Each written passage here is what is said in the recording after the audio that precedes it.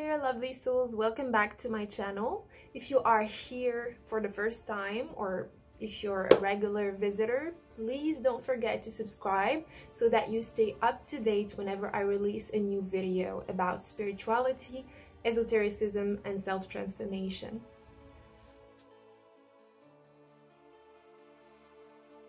Today I want to announce the start of a mini-series consecrated to astrology. This is a topic that I absolutely adore. If you know me in real life, you know I really like astrology. And in this series, we're gonna look at the zodiac signs, their energies, how to understand them better, how to incorporate all of those insights and in-depth information into our daily life or practice. We're also gonna look at how to read our own natal chart and so on and so forth. But before we get started, I thought this video was important because I would like to share my own story, how I discovered astrology and the things that it has taught me so far. It's still teaching me so many blessings and lessons every day, but I thought sharing with you what it has taught me and what it can inevitably teach you as well is a good foundation so that we have a better understanding of what we're speaking about. What astrology can teach us is really something that can be life-changing and powerful because it makes us look at things differently. Some people nowadays, because astrology has become something mainstream, even like pop culture like, really have this wrong understanding about astrology. They either use it to say, oh, I'm a cheater because I'm a Gemini, you know, or I'm an asshole because I'm a Scorpio, or no, I don't get along with Pisces or Virgos. Like, stop doing that, please. Astrology is not an excuse. It is not something that limits you or labels you. It is not something that tells you if you're a good or bad person. It does not dictate if you're gonna get along well with people or not. That's you. That's you and only you. You make the conscious choice to either use the energy that you receive to make it something better or to make it something worse.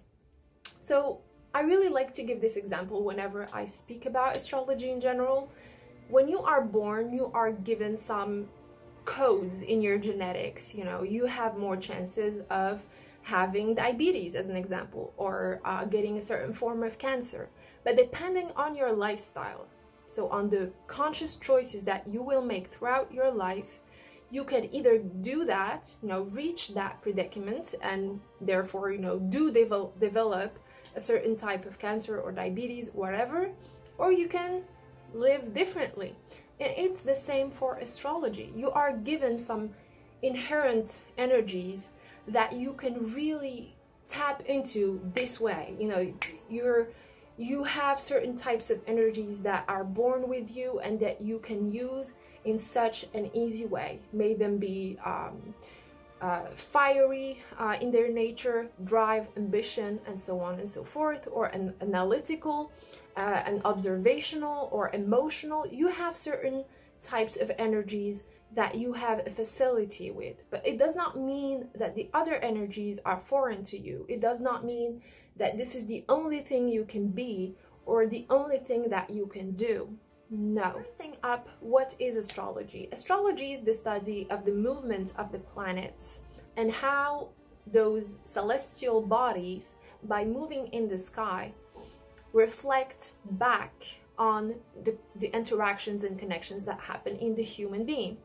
To put it in a clearer way, let's think of it as a macrocosm and a microcosm. See, our elders, you know, in past generations, people really knew as a fact at that time and still today that whatever we see up there is a representation of what's going on in here.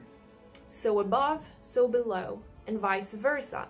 You know, when I first met astrology, so yeah, let's do this story time. I was the biggest skeptic in the entire universe. I'm a Virgo, so today does make sense, but at that time it was in the beginning of my high school years, and I just learned at that moment in time about the Barnum effect, which is when, you know, you read something that is general, and because you want to, you know, embrace it and make it your own, you kind of see yourself in it. They did a test, I think, a survey where they gave a personality test to some people, and all of those people had the same answers, and they felt like they connected to that. That's the Barnum effect. You can look it up. But at that time, whenever I used to read, you know, the traits, the personality traits of Virgo, or my horoscope, I used to say, oh my god, what a pile of bullshit. Every time I was like, yeah, there are some parts of me that are in there, but this is so wrong. So as someone who is analytical and, you know, likes to get in depth with the things that I do not trust or do not understand, I like to get facts between, you know, I like to see it for myself. I don't like to just deny it and not have proof of it. So I decided to look it up. I started reading as much as I could about astrology in order to tell anybody who tells me, oh, you're this because you're this sign, go fuck yourself. That was my first motivation behind astrology. I wanted so bad to look at it and go like, okay, I am sure now 100%. I did the research and it does not add up. But then I started doing my own chart and other people's charts around me, and I started seeing that, you know, most of the times, not most of the times, all the time, the things that I saw in paper and what I saw in real life was really adding up. And I started understanding that there's so much complexity, that our sun sign is just the tip of the iceberg, and that there's a branch of things that I didn't even know of at that moment. So fast forward to today, I am still learning about astrology every day. The way I read my chart is definitely not the same way I read it 2 weeks ago, 3 months ago, a year ago, and so on and so forth. Every time I look at something and I discover more meaning behind it, and I read more books or listen to more podcasts about astrology, and really began to see just how complex the human psyche is. So, during the 8 years or so that I have been studying astrology, I have learned a few things, and I want to share them with you. The first thing is humans as individuals, the human psyche, is the most complex thing out there. It is a beautiful way to start learning more about how things are so complex because of how they are working together. The same number of traits manifest in people completely differently, because everyone uses them differently. You can have 12 Virgos or 12 Pisces people in front of you, but they will never be the same, because there's so many other factors, there's so many other houses, degrees, aspects, combinations involved in their charts, and also in how they use it. Let's say two people have the same exact chart, which is, by the way, impossible, like physically impossible, but let's say two people have the same fingerprint, they would still be different because they would use that energy differently. And that's the beauty of astrology. It tells you that, yeah, there are only 12 types of energies in the world, but you can use them so completely different from your neighbor or friend or mother or father. You could be born and raised in the same house, but because you have different ways of approaching the universe, of looking at the universe, you will be completely separate. Yet there's things that bind you together, there's things that make you one, because you are made of the same types of energies, just different levels and different combinations. So that's the first thing that I really appreciate about astrology, and that so many people need to learn from, especially nowadays. The second thing that astrology can teach us is how one topic, which is, for this case scenario, astrology, can actually lead us towards so many other topics, complementary topics that allow us to understand it even better. So if you're somebody who's in love with learning, you know, with broadening their mind and actually, you know, gaining more knowledge and insight, you will discover that by studying astrology, you will get to a point where you have to study history as an example, or symbology, or you know, astronomy. You will have to pick up some other topics and dive into them in order to understand what you are looking at. Or elsewhere, you know, you're not going to find that information elsewhere. You know, the information that you're looking for regarding astrology may be in another topic, and that's something really beautiful. When you think of it this way, you start to realize that sometimes we are so caught up in trying to find an answer to a problem that we have in our daily life, in that topic, in that realm. Let's say we have a problem in our relationships, or we have a problem in our work environment, and we keep looking for answers within that thing. Well, no, sometimes it is time to take a step back, look at another topic, let's say psychology, or health, or I don't know, anything else, and do work and research within that field, and you will get results about the other thing that you had something stuck in it, you know, in the first place. So this is really something that's beautiful, because when you start doing it, you start realizing that you fix your problems way quicker, and you come to being better at analogies. When you understand astronomy and you are faced with an astrological question, you put, you know, correlations and get the answer so much quicker. When you understand the animal realm, as an example, you can understand why Aries is represented by a ram, or why Taurus is represented by a bull, and so on and so forth.